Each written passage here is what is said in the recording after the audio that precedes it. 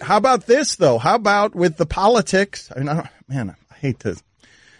People call it politics of the award ceremony. But in a call for women to be treated equally, how much trouble did anyone have? Because some of these sex crimes have been grandfathered in, right? Where we're examining the pasts of people at a different time in America, and we're examining it as if these things are happening right now. But to me, it was startling, the juxtaposition of Kobe Bryant that happy at the center of that particular symbolic gala, and he's an accused rapist. And if you go read some of the details on that stuff, I mean, it'll if those details came forth today in front of somebody in a way that we didn't know before that Kobe Bryant was in the middle of this, Kobe Bryant would get swallowed by that for the rest of his life. Instead, he's resurrected everything from there. And keep in mind, he, while not guilty criminally, his apology was something that in this day and age would not have been enough, and he would have been swallowed. If you go, in fact, let me look up the apology. Give me a second so I could read you the words of the apology of the Kobe Bryant after the Kobe Bryant rape allegations.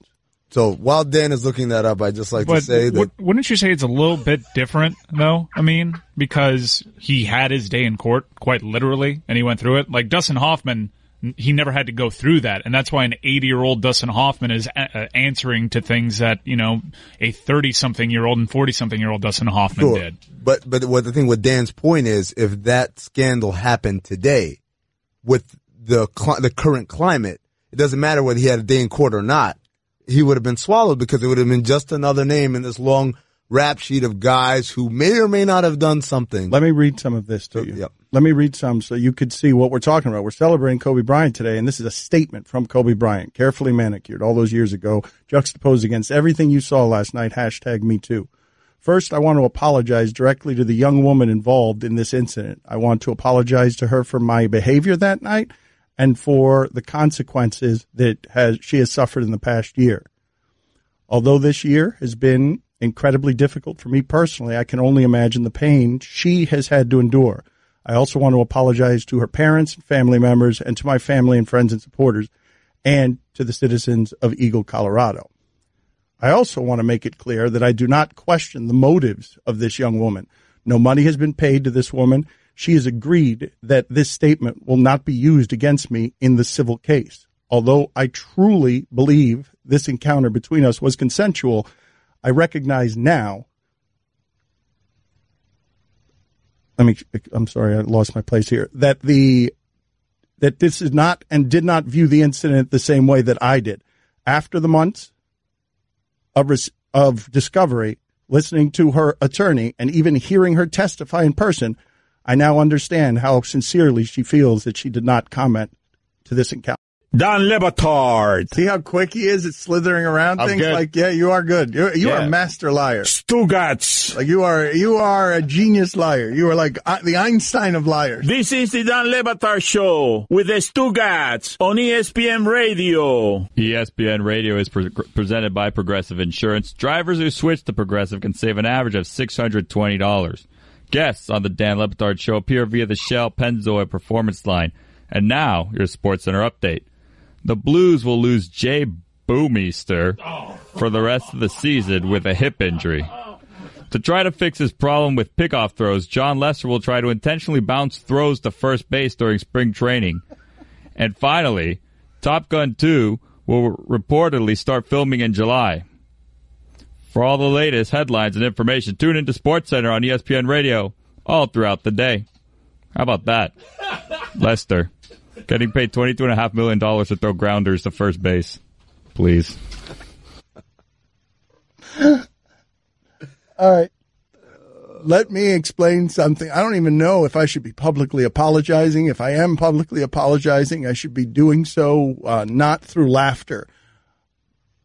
But what happened at the end of that segment was a radio atrocity. Like what happened at the end of that last segment was me careening off of a ditch on an ATV. And I'm telling you, I have never felt older than I felt at the end of the last segment. I was an athlete realizing he's lost a step. I was the guy who thought that my mind, my sharp mind, would take me to places that my body betrayed me on, because my eyesight went in the middle of that. I couldn't see the font that I was reading, and my lack of familiarity with technology didn't allow me in real time to expand the size of what it is that I was reading, because I don't know enough about technology. And so what you saw at the end of that segment, as I was trying to do a serious journalistic societal point dismount, is I stumbled into the pommel horse. Like I went running and I'm like, I got this. I've done this a million times before. And then bang, right in my face hits the pommel horse, the side of the pommel horse. Oh, my favorite part about this is Dan in the break is overcome with emotion. He's trying to come up with the reason why, what happened. That guy's up, and then finally just said in a very meek voice, I need glasses. I was horrified at the vulnerability of what happened to me in the last segment. I'm telling you, I felt so naked in front of you and the entire audience there, because that's absolute. I realized in front of you, I need glasses. I realized in front of you, I've lost a step. I realized in front of you that I can't do this with the same vision that I used to. I'm Dwayne Wade. It was a real bold choice going to the Kobe Bryant apology with 90 seconds left. I thought I was in my prime. I thought I was going up alley-oop, baby. I'm going to sky over the rim. That was Dan clearing out the floor. That's I right. got this. Out the way. Ben Simmons, don't worry about it. I got this. Here comes the thunder. But I was JaVale McGee. Yeah.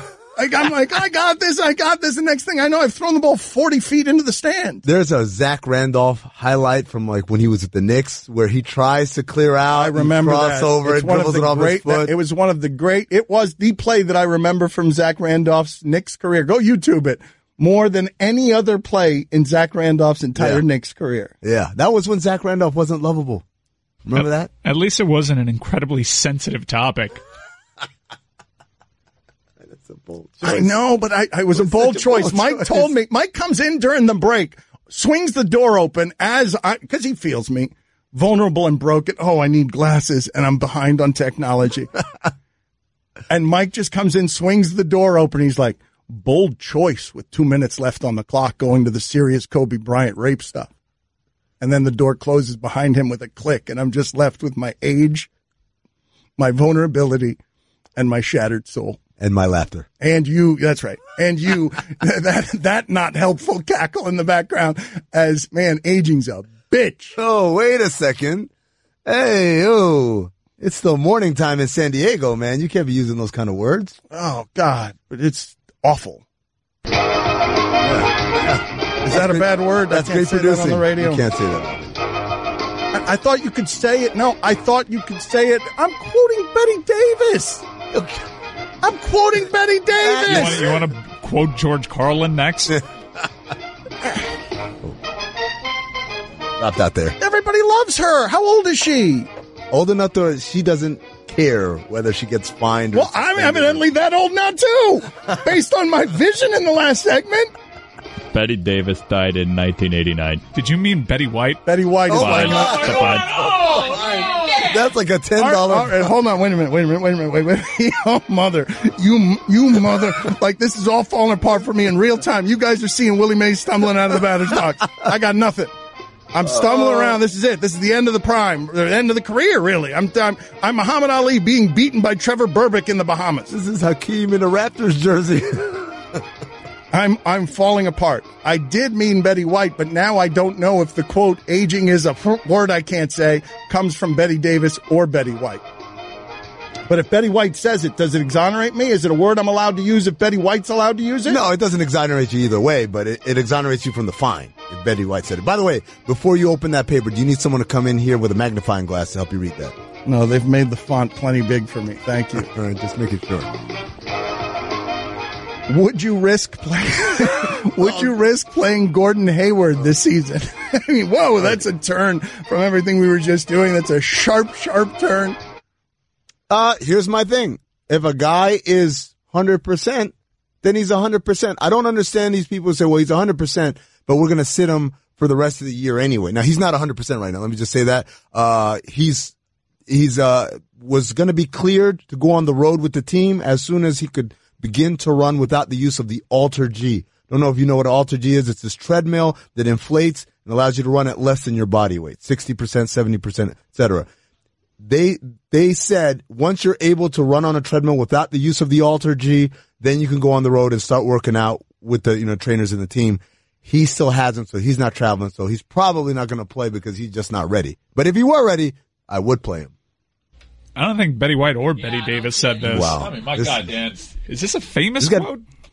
I thought it was. I was quoting it as if it was a famous quote, but since we are seeing the inevitable lapse into my clear, obvious deterioration and senility, I thought I had a sharp tool, man. Oh, now I need people carrying my big word I can't say all over the place. Oh, what are you doing? He's doing this. He keeps reaching for the popcorn at the same time as me to make this uncomfortable kind of connection, I guess. It's not uncomfortable for me. Just read it. Oh, a lot of writing on this one. Oh, boy.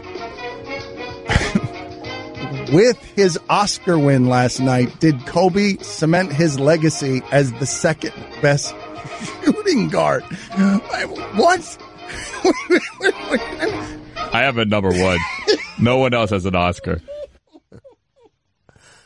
What does the box plus minus say? No. Is he the second best shooting guard of all time? I guess. I mean, who else is in the conversation? No, because of the Oscar. Oh, because of the Oscar. No, because he wasn't. He wasn't before last night, but because they gave him an Oscar. What kind of question is that? What if Dwayne Wade comes back and wins multiple Oscars? Real ones, not the short animation one that no one even knows what the other nominees are. I'm talking about a real Oscar. Best Picture, Best Director, Best Screenplay. Who from sports could win an Oscar? Like, who is somebody? Ray Allen, right? Ray Allen is saluted as what are you looking at me for? Are you going to credit his acting in that movie? No. Wait a minute. That's not what he's talking about. No. Hold on a second. How many athletes have actually pulled it off in a meaningful role? Ray Allen is one of the few that's been asked to. Everyone else is asked to play themselves in basketball movies or in cameos. Kareem Abdul-Jabbar. Is that the winner? Is that who you would point to and say that is the greatest athlete actor of Airplane of our time? Enter the Dragon. That athlete actor, Jim Brown, Carl Weathers, Carl Weathers, Jim Brown, Terry Crews, Jim Brown. But how about now? Oh, like, how about now? Who could win? Who would actually for their acting abilities? Oh, Kyrie, Uncle Drew coming out. Nate Robinson might steal the show though. Little Nate. I'll tell you who might win, but not for acting. LeBron James.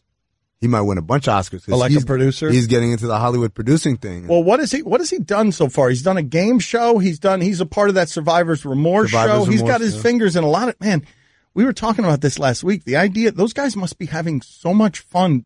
Think about what's happening in the life of LeBron James. His guys, his friends, can get any meeting they want in Hollywood. These young black dudes that Phil Jackson insulted by calling a posse. He can get any meeting he wants in Hollywood. All they have to do is say, we'll bring LeBron. Yeah. They get into every room they want to get into with every pitch they want to get into because they can simply take their guy, their boy from childhood, right, and be like, we'll get him in the meeting for you. He'll tell you what he's interested in. And then all of a sudden, you're not only getting these meetings, you're getting all the options on what it is that you can do. Like, you're choosing, you're not letting them choose you. You're going to choose them. Betty White never said this thing. I got to look it up. I'm going to look it up during the break, and I'll correct all of this. You can't even see. I know. I'll get Mike to get me some prescription glasses or read it for me. I'm going to find this on this newfangled internet thing.